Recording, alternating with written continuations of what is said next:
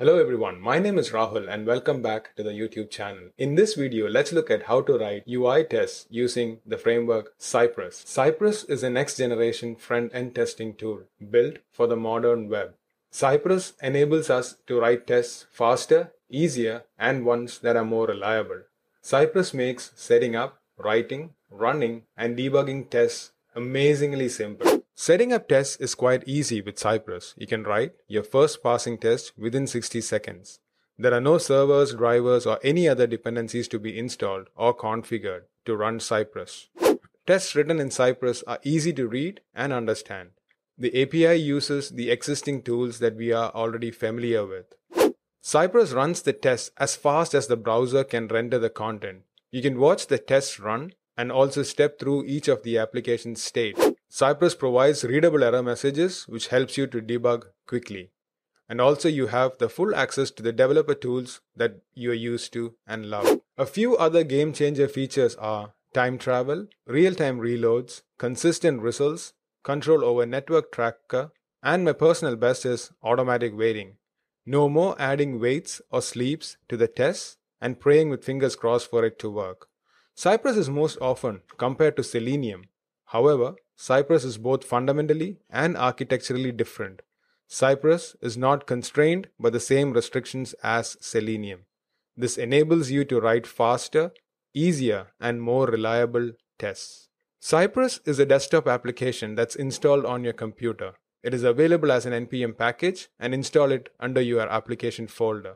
Let's get started and install Cypress and write a few tests. In this video, we will mostly explore ways of setting up data for Cypress and how quickly you can mock the data that you need to write your tests. Here, we have a quotes application that helps us manage quotes. We can add a quote and also see the existing quotes in the application. The quotes can be of different statuses like draft, open, etc. And when it lists, it shows in different colors and also the details of the quotes based on the state it is in. Let's see how we can write a few tests using Cypress for this application. Heading off to Visual Studio Code, we have a mock API which we built in the previous application. If you didn't watch that video, please check out the link here or in the description below. We have the UI, which is a Create React application. Let's get started and install Cypress under the UI folder. Head off to the command prompt and run npm install Cypress and save dev. Once Cypress is installed, let's head off to package.json and add a task to run Cypress. I have added a Cypress script which opens the Cypress CLI. This is the desktop application that we were talking about earlier.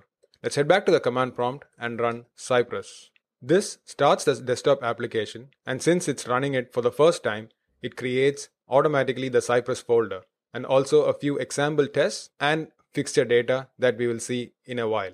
Since we are not interested in these example tests, let's remove them from coming up in our test window. To do that, let's head back to the source code and add a cypress.json file and add in the configuration that's required for Cypress. Here, I'm saying the base URL of the application is going to be in localhost 3000, which is the same as what our React application is running under. And we also specify to ignore the test files that's falling under the examples folder. After adding the cypress.json file, we can see those example test files do not appear here anymore. So let's start adding some tests for our application. We'll create a new folder, quotes, because that's where all our tests are going to live. To write tests in TypeScript, let's enable TypeScript for Cypress. To do that, you need to install TypeScript and also configure a tsconfig.json file. Since I'm already using the TypeScript variant of the Create React application, I can safely skip this step. Let's copy this and add in a tsconfig.json file under the Cypress folder. I'm also a huge fan of the Cypress testing library, which enables us to write more readable tests. So let's install that as well before we start writing any test. To install the Cypress testing library, we need to add a new package which is at testing library/Cypress. I have installed the package for Cypress testing library. So let's update the types and also make sure I have it referenced under the command.js. So that's Cypress support and command.js and add in the import. Once that's all set up, let's go back to our test and start writing the first test For the first test, let's make sure everything is set up appropriately. So quotes application loads, and we can write a test using the common it pattern that we are all familiar to. To start using Cypress, all you need to use is the cy. So once you have cy and then you have different functions, we can just give the relative path here, since in the cypress.json we have already specified the base URL. On save, it starts running the test. Currently, it's hitting the mock API, which is why we see the data that's coming back. For this test, let's assert that the old quotes text and the create button is shown. Using the cy, we can say find by text and pass in the old quotes. The moment we save, Cypress reruns the test. You can see that it is actually highlighting the quotes which we asserted on. We could also assert on the button using the cy and say find by text create code. There are different ways of selecting and verifying these elements. So check out the Cypress best practices and see the selecting elements to see what they are. I'll put a link for all of these in the description below. Now we have Cypress up and running. Like I promised, we did this almost under a minute, except for the npm install time. This is how quickly we can start writing tests. However, in this case, I had a mock API running, which enabled me to populate data much easier. In the normal case, you might be hitting a real API and you might want to start mocking data because you don't have control over what data is coming from the real API. So let's see few of the techniques that we can use to mock the data for Cypress test. Mostly there are three ways you can mock data for a Cypress test. You can use either an in-memory object to specify the data, or you can use a fixture file, or you can use a mock API like I'm using in this case. Let's explore these three different options. So let's start with the in-memory object. So I'll add a quotes.inmemory.spec.ts file. Before we start mocking data, let's look at two of the important things that we need to understand to mock data and how Cypress can be set up to do that. The cypress.server command starts a server and enables us to intercept the network request and change their behavior. Along with the cypress.server, we need to use the cypress.route method to specify what requests that we need to modify. We'll be mostly using these two methods in the tests that we are going to write to mock the data. So let's head back to the test file and see this in action. I have the basic outline for the test file. In this case, I'm going to use the inline data. So let's assume we want to test the case where there's no quotes getting displayed and there's an empty display message. We need to start the server so that we can start intercepting the request. If we open up the network tab and refresh these tests, we can see there's a call going to API/quotes. This is what is returning the data. So we need to mock this call and return an empty object in this case. Let's see how we can use the in-memory object to do that. In this case, we are looking at the get HTTP request to the /API/quotes endpoint. So we are explicitly saying when it matches this route, return me an empty array. So this is the in-memory object that we are talking about. This could also be a list of quotes or anything else depending on your scenario. Once that's set up, let's call the cy.visit again on the base URL. Let's close that and start running the in-memory spec. So that starts the test and it's visiting the endpoint. So you can see that the /API/quotes is now returning an empty array. So it does show a default message which says there are no matching quotes. Very quickly, we have set up the mock response for that API and we have started testing the scenario where there is no data, even without modifying any of our APIs. We can go and make sure find by text and expect that there are no matching quotes is getting displayed. And the test passed successfully. I also have a data.cy attribute in this case. If I inspect this element, I can see there is a data.cy attribute which I had added explicitly for the Cypress test. So I could also verify that exists using the get and verifying that node exists. If I was to hover over that, I can see the exact element that it has targeted. If I click this, Cypress also shows me more details about that element in the console window. Now we have seen how we can use an in-memory object. This could be replaced by a list of quotes or single quote to populate the data as you require. Let's add in a new file for the fixture test. So let's call this quotes.fixture.spec.ts. Fixtures are external JSON files which has the data that we are interested in. So we have a fixtures file. We already have an examples.json here, but let's create a new file for the quotes. we can call this quotes.json. I have some data already written which gives back a list of quote summaries. If you have an existing API running, you can intercept the network request and get the data from there and put into this file and start writing tests. So you have a fixed state of the data when you are asserting on something. Make sure to strip out any sensitive information when you capture information from the real running API. So once we have the quotes.json's fixture file added, let's head back to the fixture spec and start writing our test.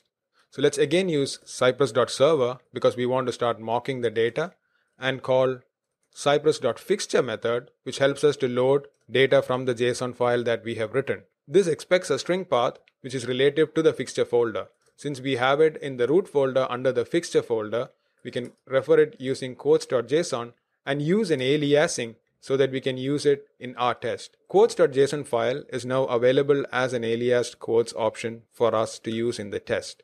Like before, let's go and modify the request so that we can modify the method and specify get and on the /API/quotes call and pass in the fixture.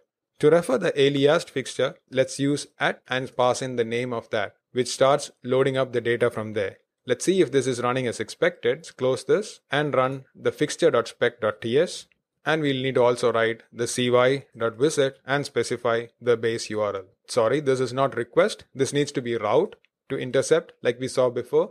And this starts showing data from our fixture file. I had just 3 data coming from the API, but now we have 5, which is also accepted, open and expired status. We could go and check the color of a certain status is as expected. So let's say for draft, this shows up the RGB 128, 128 and 128. We can also intercept the data coming from the fixture and use that in our test.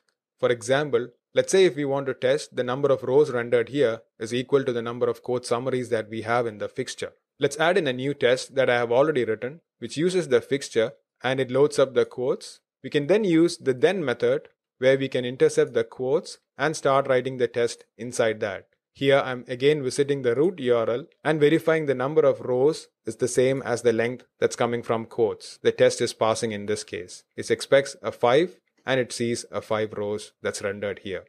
So here we have actually gone and intercepted the fixture and started reading the data that's coming from the fixture file. Let's head over to the third option, that's the quotes mock API. So let's expand this a bit and add in a new file for the quotes.mock API. In a previous video, we had seen how to set up JSON server mock API. That is what I'm using for this test. We also saw how to set up different scenarios in JSON server so that you can load up data as you want. For example, I can load in this UI based on the data that I want. So let's assume I want the application to be in a state where there are no quotes. So I can head off here to the plus and specify no quotes. Under the hood is sending a HTTP header with a certain keyword which the JSON server is matching and returning back data. If you want to learn how to set up this for your front-end application, check out the video that's linked here and in the description below. I could also specify different scenarios like error, which shows up a toast message. Let's see how we can use this mock server API and write tests in Cypress. So I have the base structure set up. So let's start writing the test. Let's test the error case scenario where it shows the toast pop-up. If you've seen my previous video on setting up the API, we saw that we need to pass these scenarios using an HTTP header. So to set up request headers for every request, we can add in a custom command in here. So what we expect to do is add in a cy.setScenarios method where we can specify the scenarios that we are interested in. So in this case, I am interested in the error quotes, which will return an error for the quotes API endpoint. To set this up, I need to write a custom command. You can add a custom command under the Cypress support folder. In the index.js file, we can add our own commands. I already have a setScenarios command which accepts a string and writes that as the selected scenario group to the local storage. The application already has code in the http.ts which reads it and injects it for the header. To add TypeScript support for this, we'll need to add a new file, index.d.ts, and add in the TypeScript structure for our command. So here I'm specifying that the set scenarios takes in a string and it's of type chainable element from the Cypress. I'll put a link to the repository in case you want to refer back to these code. So let's save these, go back, mock API spec file, and we can see this no longer throws an error, and we have the type check also happening here. Since I'm hitting the mock API, I don't have to set up the server or any of the routes that we set in the other test. So I'll visit, and I need to verify that I have a toast element, which is represented by the toastify.